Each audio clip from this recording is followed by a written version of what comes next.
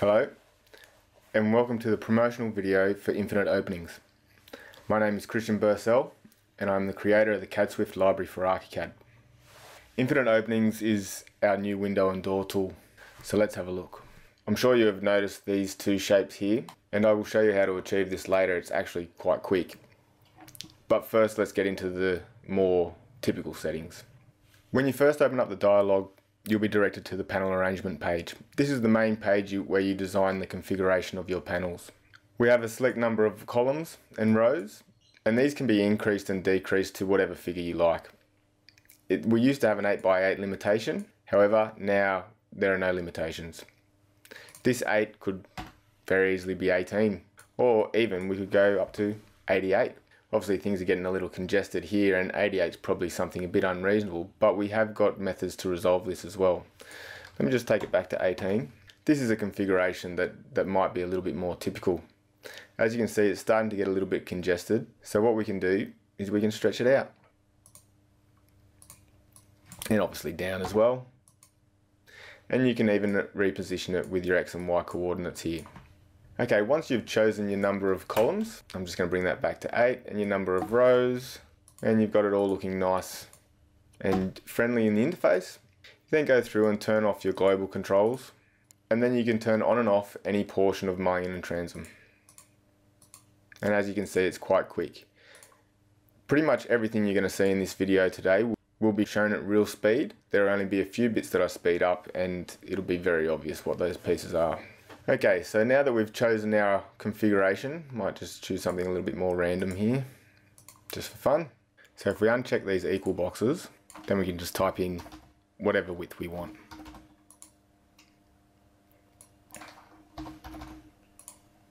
However, this aspect can also be easily handled in the 3D view. With the hotspots showing, we can simply grab them and move them and align them up with the external features of the building.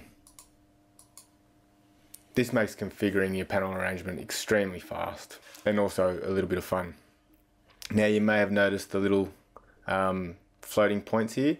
These are the intersections of the mullions and transoms that we removed. Once we have done our panel configuration, we move on to the intersections. We've basically got that same window arrangement, same positioning, so everything lines up nicely. Okay, now the first thing we can do is we can turn this onto a global setting. These are obviously all the other configurations. The first thing I want to do is I want to turn off these two elements. So I'll uncheck that box, turn these two items off. So if I come in here and I'm sticking with my no dominance, then I will go with a bottom line for that one, a top line for that one, a top line for this one, and a bottom line for these ones across here.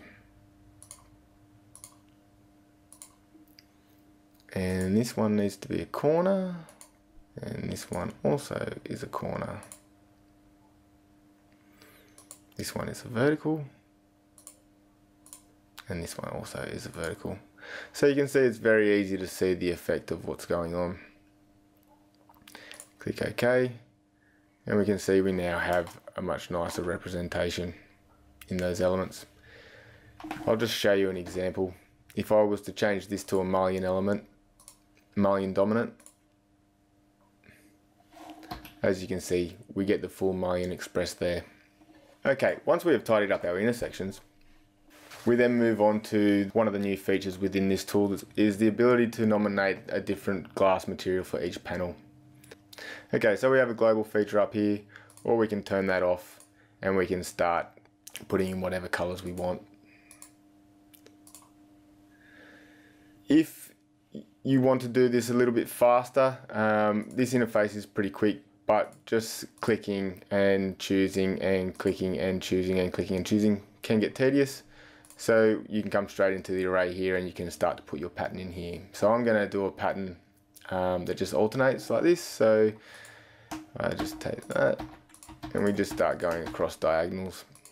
If we have a look at that in 3D, you can see we have three different colors in this one window pane here as well.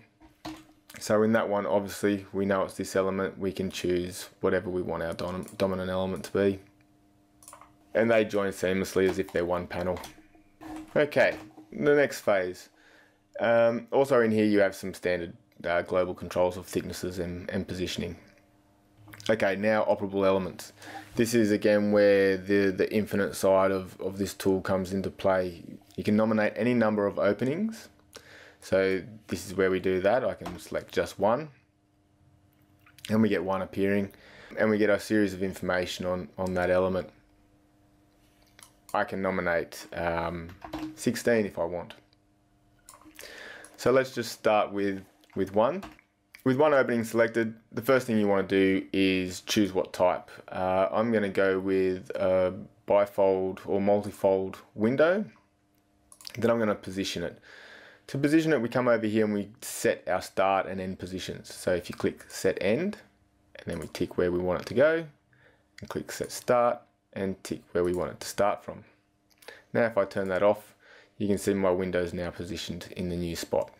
And you can also see that up here. We can then nominate a direction, which is specific to the different operable type, and also a positioning in the frame, an offset, and a series of symbol options. In this situation, we're using a multifold element, so we get this multifold and multi-slide settings down here where we can nominate the number of panels on each side. We also have our global window settings, and we also have the option to put a head track on. Make it external so we can see it, make it a size that we can actually see, and if I just click OK, you will see we now have a head track element there. So if you want to put a sliding door out there and that head track can overhang on either side, I'll just go put that in, probably a typical door width, so that can carry a sliding door similar to what I've configured over here. Okay, let's go back and have a little bit more of a look at these operable elements and see what's available to us. So we have all the configuration options here to very easily place this element using this interface, so much faster interface. We also have a huge range of operable types to choose from all sliding configurations, multifolds, louvers, double hungs, pivot doors. And down the bottom we also have an opening called empty opening. This just creates a hole straight through the window. So that can be used for several purposes. However, the real purpose I've developed that is so that you could put a window inside a door or a door inside a window.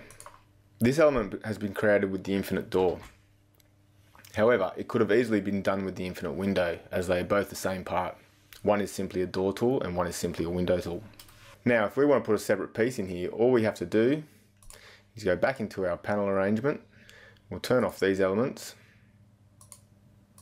tidy up the intersection, then we will extend our window down to the bottom. So if we go to set start, put that down here. Okay, and you'll notice that when it goes to the bottom, it actually cuts out the bottom part of the frame. That is based on the threshold settings of the door. At the moment we've set it to recessed. If we set it to standard, then we get a threshold with a nominated thickness. I'll just remove that for now. Now we have that done, we can go to our 2D, we can select the infinite window, we can place him right here, and select that window, stretch him down into these positions. I've conveniently put hot lines on the mullions so it's very easy to snap to them. Let's work in 3D, hey? What we will do is just adjust his height, and we might set that to a sliding door. Now, one thing to note with these sliding doors, you also have an option here to turn off the fixed panels on the sides so that every element can be sliding. Really handy with the head track configuration. Okay, click OK, stretch this up, join. So now we have two separate elements making up the one piece. Therefore we can schedule this item as our window and this item as our door. Okay, so that covers most of the main functions. There is, however, one last very more interesting function, and that is the polygon. We have added in this framing system three different types of frames, in fact. There is a standard frame, which will just give you your typical rectangular arrangements. There is also, if we go to our frame settings, there is also a curtain wall, and that allows you to chamfer different sides of the frame and also set up a whole series of different corner configurations. But there is also the polygon function, and this is the real fun part. Go back to the 3D window.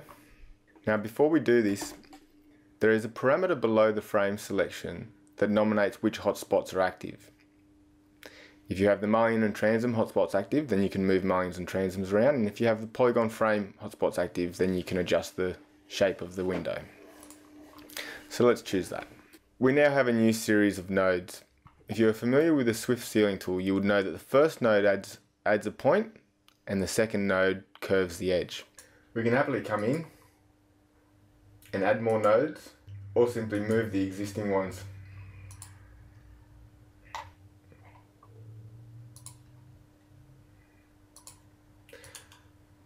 The center node actually curves the edge. So that's added a curve. Now you'll notice the resolution is pretty bad there. If we simply go into our settings, into our appearance settings, we can bump that resolution up. Let's put it up to something pretty high. So now you can see you're getting quite a nice curve there. This can be used to make basically any shape window. As you can see over here, I've just traced our logo and then adjusted the colors of the panels. So I'll show you how I can do that. It's quite quick. First I want to get an image and I want to place it over here. So I'm going to do this in the elevation view. Okay, and I'll just place this down near the window. First thing to do is to position the window in an overall size that encompasses the full image. Okay, now all I need to do is I go in and turn on my polygon frame. Make sure my polygon frame hotspots are selected. Click OK. And now I just start dragging nodes.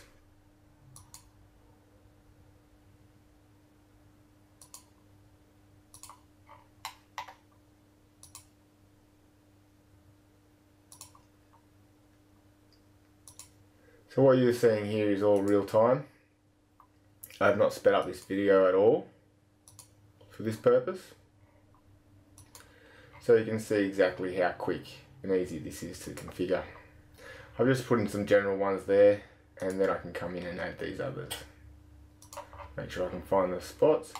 If you've drawn hotspots on here first to actually really highlight the different coordinates of all the geometry, then that would make it a little bit easier for you to sort of configure around this element too. But as you can see, this is all happening really quite quickly. Now in the previous model, just to the right, I actually went to the detail of including all these little ribs in here.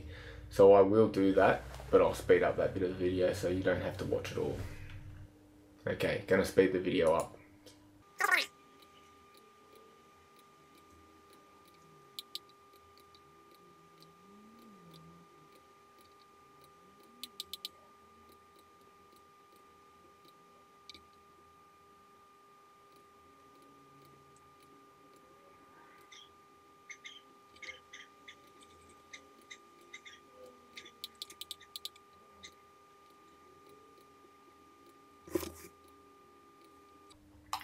Okay, now with all my points chosen, I just need to go in and add in the curves. Quite simply, using the curve aspect now. We might bump up the resolution so this is a bit easier to see. Okay, so now you can see what happens with the curve. So it's the second node along for the curve. And you just simply go around, curving all the sections out. Second node, curve. Second node, curve. Second node, curve. So you can even see how this aspect is quite quick. I'll speed the process up now.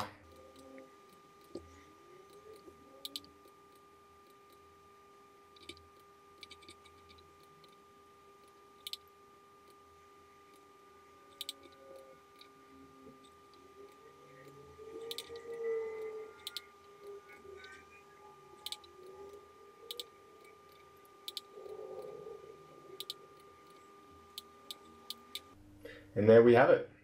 Let's go have a look in 3D. Okay, there is our bird. Once you've got your shape, you can then go and do any sort of panel and colour and configuration and operable elements in any positions. This is a louver here. This is the hotspot to adjust the opening angle of the blades. There's also a global setting for that. There's quite a few other functions. There's a tiny little sliding window up here. So as you can see, we can slide the operable elements open in 3D quite easily, and you can also select the panels in the 2D view and open and close them. Obviously with this element we need to adjust this to push us out underneath this pelmet. We can simply do that by selecting the element, nominating its position to frame as being manual, and then offsetting it a required amount. Just going to leave that at 50 there and see how that goes. And that's pretty good. So all we'd have to do now is increase the size of this pelmet to accommodate. So there you can see we have the perfect configuration. Okay, so that covers the general functionality of the tool. As you can see, it basically is capable of infinite configurations. I'll just quickly run over the features once more. So we can have any panel arrangement we want, and we can turn on and off individual sections of mullions and transom. We can also fine tune with specific intersection properties. We have a unique function that I'm not sure is available in any other part, where you can actually nominate individual materials for each panel of glass. You also have the ability to have any number of operable elements, and those openings can be any number of types. There are also very flexible configuration, positioning and opening parameters. Just briefly going through the rest of the interface, this is just a quick list of your operable elements. Sometimes it's easy when you've got a lot to be able to see them all lined up like that and change them quickly. These are your panel styles, so global door panel styles. So we have a series of standard panel styles, and you can adjust all the different sizing and number of the panels within that configuration. There's also a recess and standard threshold option, and you can control the thickness of all the composites of the panel. There is a handle function, and there is a kick plate. We also have two signage elements, so you can turn signage on and you can turn on different text for different door panels. As I said, there is actually two separate elements. That's not for each face of the panel, that's just two individual signage elements for the one face, for the external face. And then we have all your typical casing, seals, header, and all your standard representation parameters. As mentioned, we also can do through our frames, if we nominate our curtain wall frame, then we get access to the ability to turn on and off individual sections of the frame, as well as miter the corners. So we can put an angle on either corner. This is obviously a lot easier to do in the 2D view, so I'll just show you that. So you can see that when we turn on the curtain wall frame, we have these two extra hotspots here, and these allow us to basically miter the corners. That then allows us to join these to other elements, and you can create a series of different mullion configurations.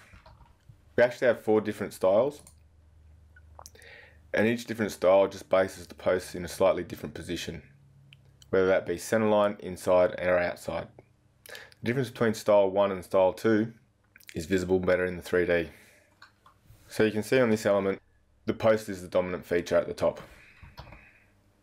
If we go to style 1, now it's the top frame that is the dominant feature. There was one last aspect I wanted to show you, is we can go from our polygon to a standard or a curtain wall arrangement and not lose the data that we've stored creating that polygon.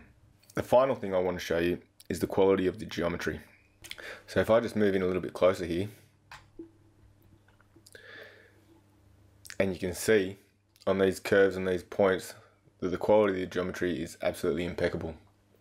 If we have a look over here where it transitions through curves and points, we can see how accurate it is. This is achieved because the geometry is created through mathematical equations that allow us to achieve spot-on spatial coordinates and hence a very high resolution. And because it's an equation, we can just turn down the resolution if it gets a little too high. Okay, I hope you all enjoyed watching the video, and I hope you're excited to start using Infinite Openings by CADSwift. Thank you.